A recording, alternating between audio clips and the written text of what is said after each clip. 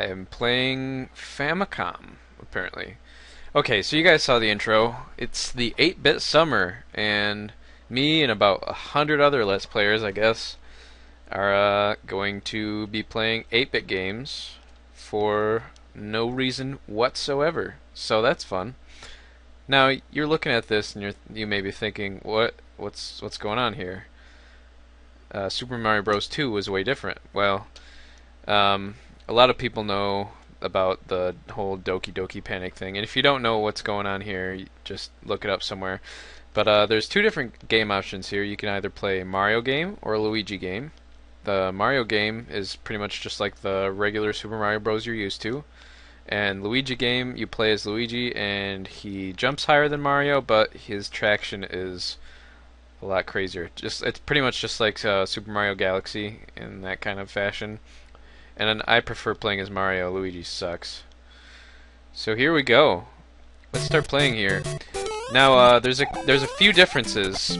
This is basically a ROM hack of Super Mario Bros. 1. Now there's a few differences. The mushrooms have eyes, which became a staple in the series from here on out. And we introduced something called poison mushrooms. That's right. Do not touch those. Oh, or that happens. Yeah. Now the bushes don't look like the clouds, and the clouds are smiling. So it is a little different, but it's pretty much a ROM hack. I won't lie to you. Oh, I died already. Great. This is gonna be a fun time.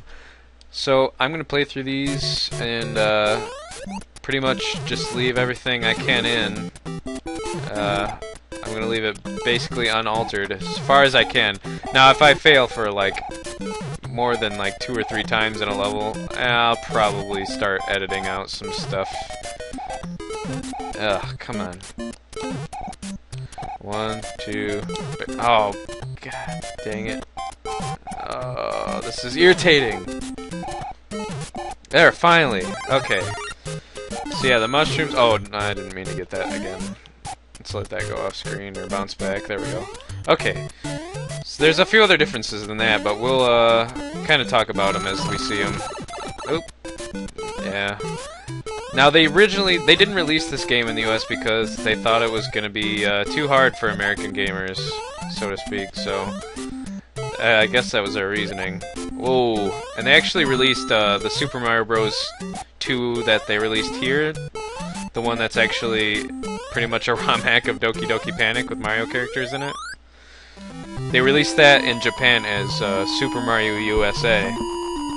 So that's kind of crazy. And yeah, this is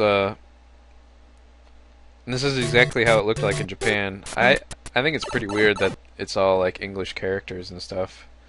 But yeah, this is completely unaltered.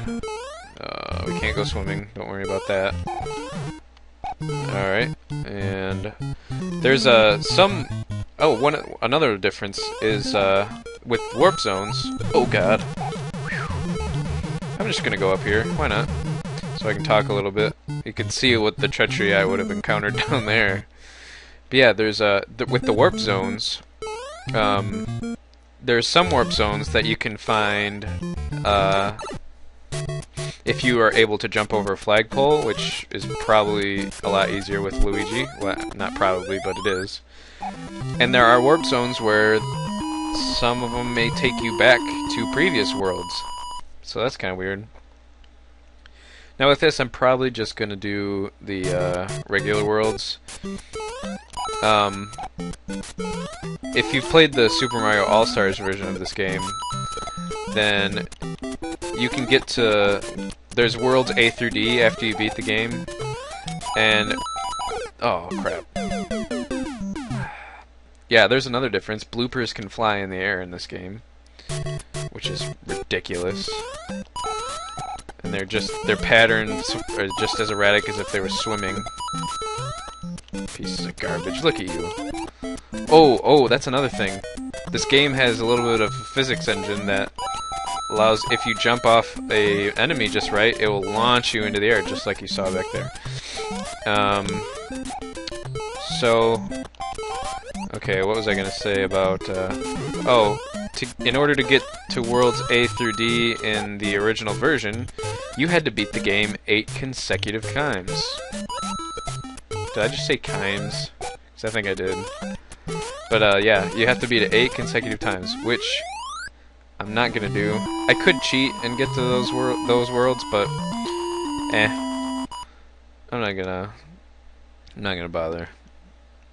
So we're almost done with World 1. We've got the castle here. Fire stick, everything's pretty much the same here.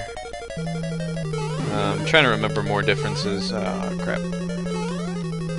Oh, in the original Super Mario Bros. There were certain castles where if you took, there were multiple paths you could take, and if you didn't take the right one, it would send you back.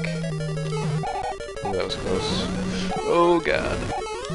Okay, and it would send you back, and now they have it in some of the regular levels too. Alright, I'm just gonna be careful. There we go. No problem. See you, Bowser. So long, Big Bowser! Or whatever Mario says in Super Mario 64. Alright, well, World 1 is out of the way, and that's how I'm gonna do these, this Let's Play series, is I'm gonna do it by worlds. So next time we get to deal with this, and I'll see you then. Later, guys.